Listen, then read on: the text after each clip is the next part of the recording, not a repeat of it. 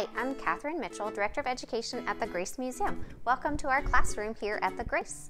We are going to be going through a series of videos giving you some lessons with materials that we think that you might have at home.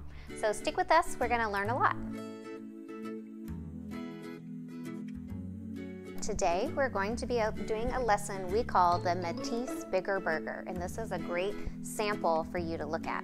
Today's lesson will focus on a few of the elements of art. So I love to show you this poster. There's a lot of information on this one poster. So these are the elements of art right here. So line, shape, color, value, form, texture, and space. Today's lesson will actually cover several of these. We could say that this lesson includes some with line. We will talk a little bit about shapes. We will talk about color. And then we'll definitely talk about texture. So I think you're going to have a lot of fun, and we're going to learn a lot about these elements. For today's lesson, there are a few materials that you'll need at your house, but there's lots of things you can substitute for it as well. So, as you're looking at this sample, you will need some colored pieces of paper, just whatever you can find. And if you don't have any colored paper at your house, you can always use your markers and crayons on white paper and color it yourself. We're also going to need a pencil, you're going to need a pair of scissors, and you're going to need some kind of glue. It really doesn't matter the kind that you use. You can use school glue, you can use a glue stick.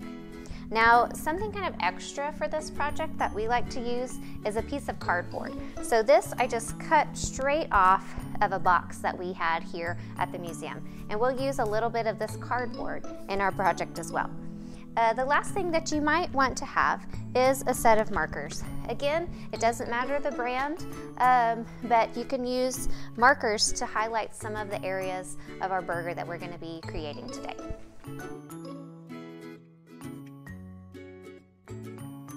The lesson that we're learning about today, we're getting inspired from an artist named Henry Matisse.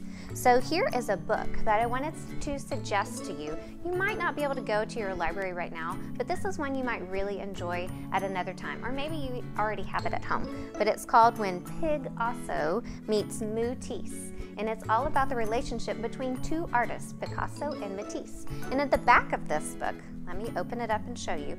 There's some really great, just enough information about both artists. So it tells you a little bit of history about both of these artists, when they lived, and about their artwork. Now, Matisse was born on the very last day of the year in 1869, December 31st. Now, this is how you spell his name, right here, Henry Matisse. You might think he spells Henry in kind of an interesting way, and that's because he was French. So that's how he would have spelled his name. Now, Henry Matisse is known as one of the leaders in modern art. That's the style of art that he used. And later in his career, he started experimenting with cutting paper into all different shapes and sizes and putting them together into his art pieces. And that's what is going to inspire us today, using cut paper to make something really interesting.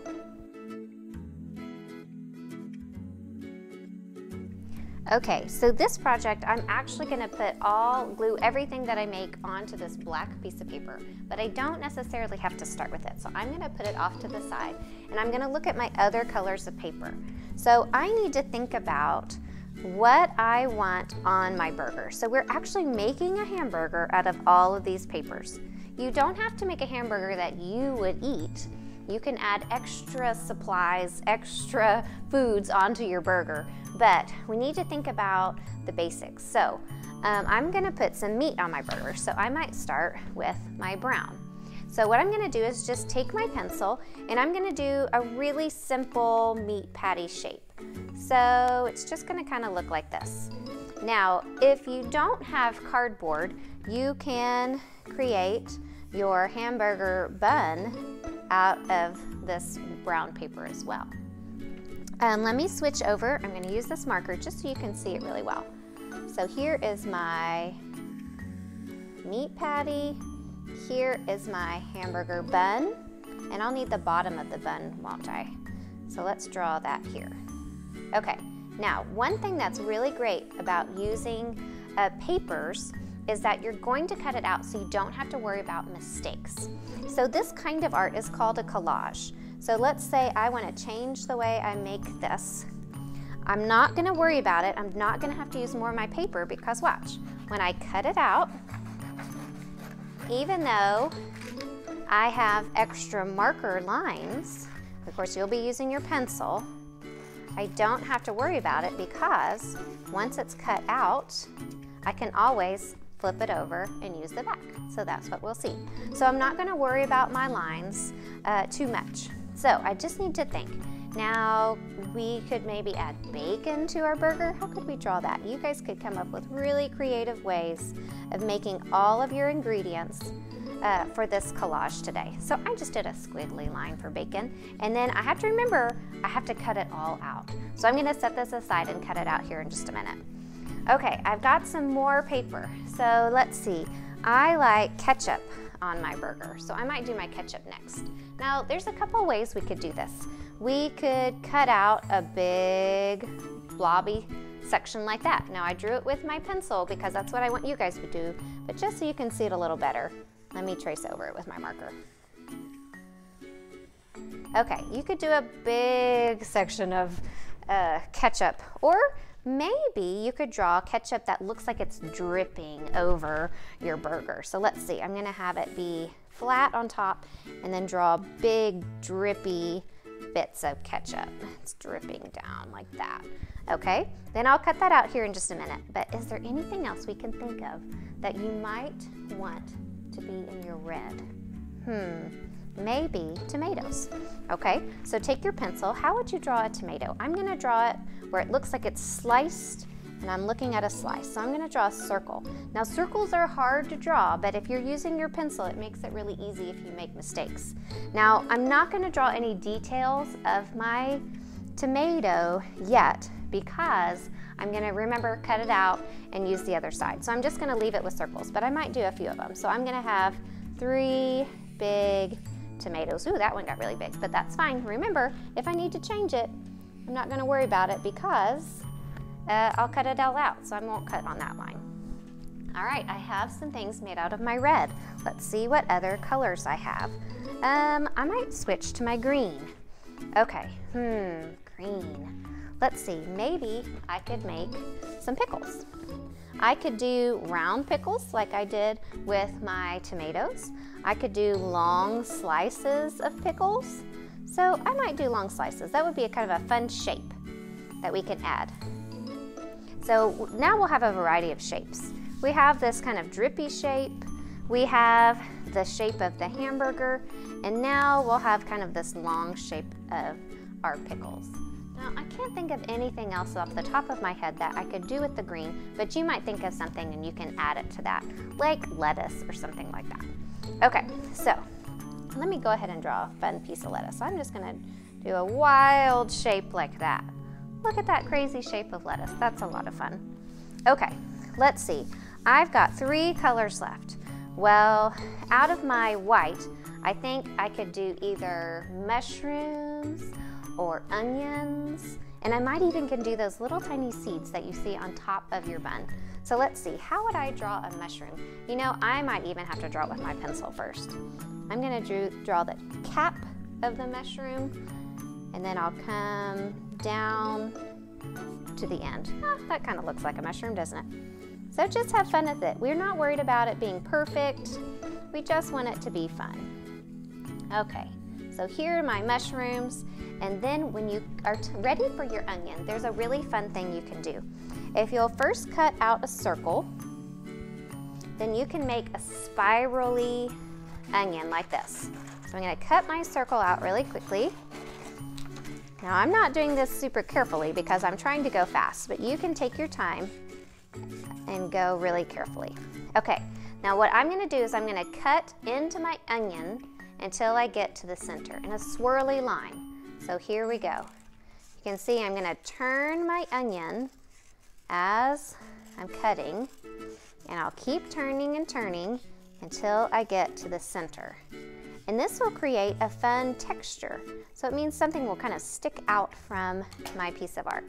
So here, let me put it over another piece of paper. You can see I have this kind of fun zigzaggy onion. So you could make several onions that way, and then you could cut out your mushrooms. Okay, 2 more colors of paper that I have. I guess I could cut some cheese out of the orange. That will be a fun color to use.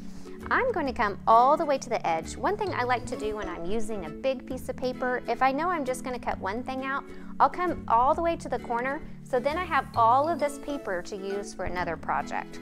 So instead of cutting it out of the center, I'm just going to cut a shape like this. So when I'll cut out all of my rest of my things in a minute, you can see here's that simple shape that I can have for a slice of cheese. Okay, we've got to keep thinking. You might think of chipotle sauce or something else you could maybe make out of that orange. I know you guys are super creative and have super smart brains. I'm gonna make, let's see, maybe some mustard to drip down like my ketchup. So I could do it like either way that I did my ketchup. I'm just gonna do some drippy mustard. And then I'll cut that out and I'll be all ready to start putting things together.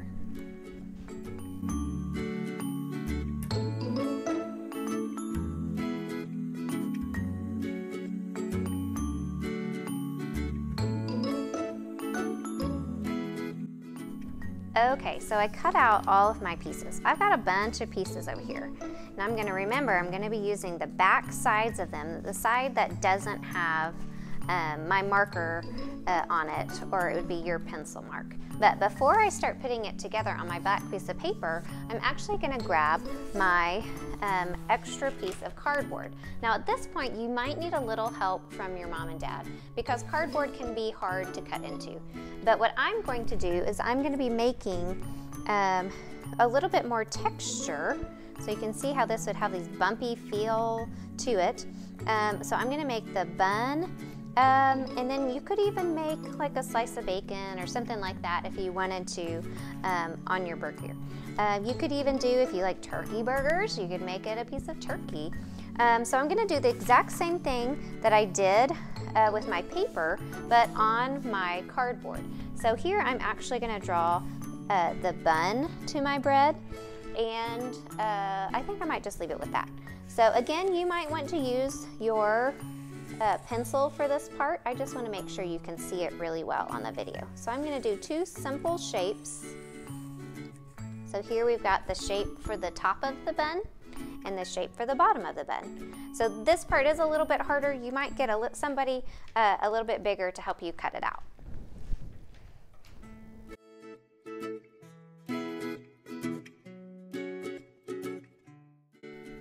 Okay, so now I've cut out the bun of my cardboard. So I'll remove the rest of that cardboard and get it out of my way.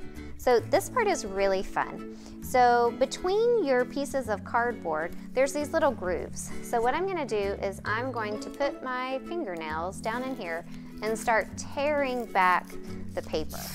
So I can tear off that top edge. I can get in there, see how much more I can tear.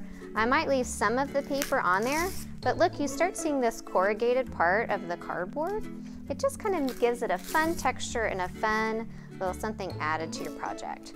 So if you don't have cardboard, remember you can still do this project just by using some brown paper or colored paper that you have colored brown. So I'm gonna keep tearing a little bit. So I'm not gonna tear all of it off. I'm just gonna, I kind of took most of it off. Let me get my paper out of the way, and I'll go ahead and do the same thing on the bottom of the bun. So I'm just gonna reach in there, pull, oh, a lot of that one's coming off. So I might tear it off, get a little bit more on this side, and leave just a tiny bit of the brown.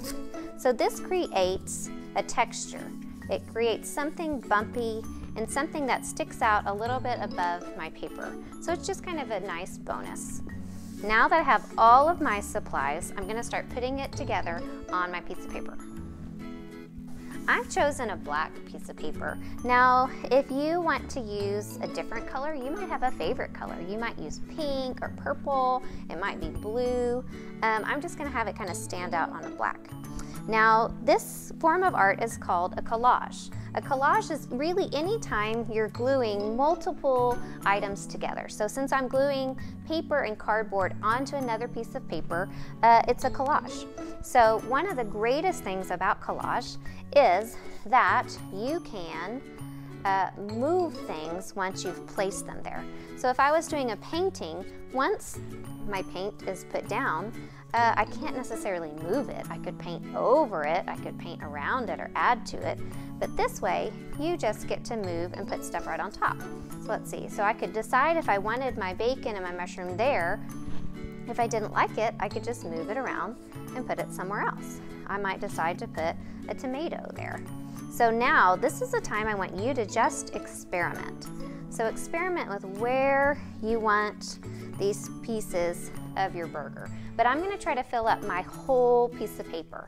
Now you might be thinking, wait a minute, usually the meat is on the bread. You might want to try to make it make more sense, but it's okay that it doesn't look exactly like a real burger you're going to eat, because this is just fun and you're using your imagination. So let's see, I might pick up that mustard and put a pickle there, put my mushrooms on there, and look how I'm making all my pencil marks go on the bottom where I can't see them. Now one thing that I'm working on here is something called balance. Balance is when you spread out, in this case, one color. So you see, if I put all of my mushrooms right here together, it looks like there's just maybe a little bit too much white on this side. So when I spread it out, I'm balancing my artwork. I'm making the color spread all over. Now I have some more white, so I'm going to add my onion, my swirly, curly, cute onion, maybe right there. So let's see, I still have another tomato if I decide I want to add it or not. I might do something like that. Now at this point you might think, I wish I had one more piece of cheese. So it's a good place to stop, look at what you have, and see if there's anything you want to add or change. Now is the time for us to glue our pieces down once you like the way that your artwork looks. Now remember, this is your piece. It doesn't have to look anything like mine because you're the artist. So I'm going to take my glue. I'm going to go ahead and use glue stick. I happen to have the purple kind, but it doesn't matter which kind you use. Now this part is a little tricky because you just put everything down in the way you want it, so you might not want to mess it up, but just do the best you can. So I'm going to put some glue stick on each of my pieces and glue them down. Now one thing I might think about is I have this cool texture, this bumpy texture here. I might want, I'm gonna have to put my onion over here, some of my ingredients, all of my papers and shapes, to go over some of those pieces of texture. So you might be looking at it and think, what could I do that would just make it really interesting? Maybe that piece of pickle is gonna go slightly over that bun. And then I'm gonna get my ketchup and I'm gonna do the same thing. So I'm putting the glue on the side that has the pencil mark and then gluing it down where there's no marks at all. Now you might also be thinking about the fact that I haven't used my markers yet. So I'm gonna wait and use my marker in just a minute to add some extra little details. So right now I'm just filling in my paper as good as I can after I've made my design and how I want things laid out.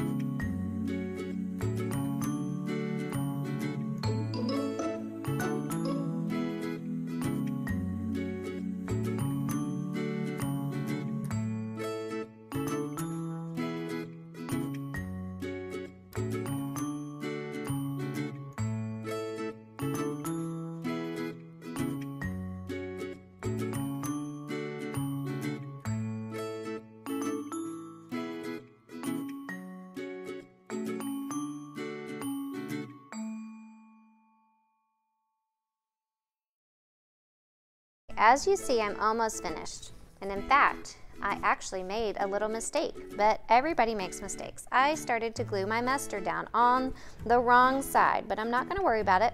I turned it over and I'm gonna make it work. All right, now I'm gonna add my onion, Make sure it looks real bouncy. And now I've got the basics of my project all down. I'm gonna press down on all the pieces, make sure they're good and stuck. And now I'm gonna do my final detail. First, I'm gonna close up my glue. That's always a good idea. Okay, so now I'm gonna take my markers. Again, you can use any kind of markers, and if you don't have any markers at home, you can also use crayons. And what I'm gonna do is I'm going to use the same color of the food item with the marker. So on my tomato, I'm actually going to use red to draw my seeds, like that, on all of my tomatoes. This just helps make it not lose some of the fun and the whimsy of the colors. We've got a lot of colors here. Sometimes you can overdo with your marker. It means you worked so hard on something, you don't want to put too much. So I tend to kind of avoid the black marker on this one. I'm just going to add some little seeds for my pickles. So have fun with this too. Use your markers or your crayons. Add some kind of fun details. Let's see, not everything is going to need a detail. I might actually just stop right there with those seeds. Another option I have seen is if you want to trace maybe the outside edges of your onion with a little bit of purple. If you want to add some more color into it, you could maybe put some brown around your mushrooms. So have a good time with that. Now, the last little detail I like to do on the top takes me back to my white paper. So I'm going to take a piece of my white paper and I'm going to cut some little tiny pieces. Now these are sometimes hard to glue. Now what I'm going to do with these pieces, and I'm going to make little triangles, is I'm going to end up making them seeds on top of the bun of my burger. So it takes me just a second to cut a few seeds. I think that's probably enough. I'll get my glue stick out again. Now, since this is a collage, the best thing to do is that you can move things around, see how you want it to look before you glue it down. Let's see, I think it's going to look something like that, put over on top of all this texture. Okay, so as I'm doing that, we can see we have lines in this project. We have texture and shape and color. All of these things together create a wonderful and interesting work of art. Oh, these pieces are so small. It's hard to make them not stick to my fingers. So sometimes it takes a little work. If you need some help from your grown-up, I might need help from a kid to get all of my little pieces to stick. So I might not need to make it all in a line. I think I've got enough glue on my fingers. Get that piece down. Let's see, I don't think I stuck that one. All right, I'm gonna do that one. Then one last piece over here. Okay, so now we have completed our fun Matisse Bigger Burger. Thanks so much for coming to the Grace Museum today. Continue watching and you'll be able to see a lot more programs on this site right here.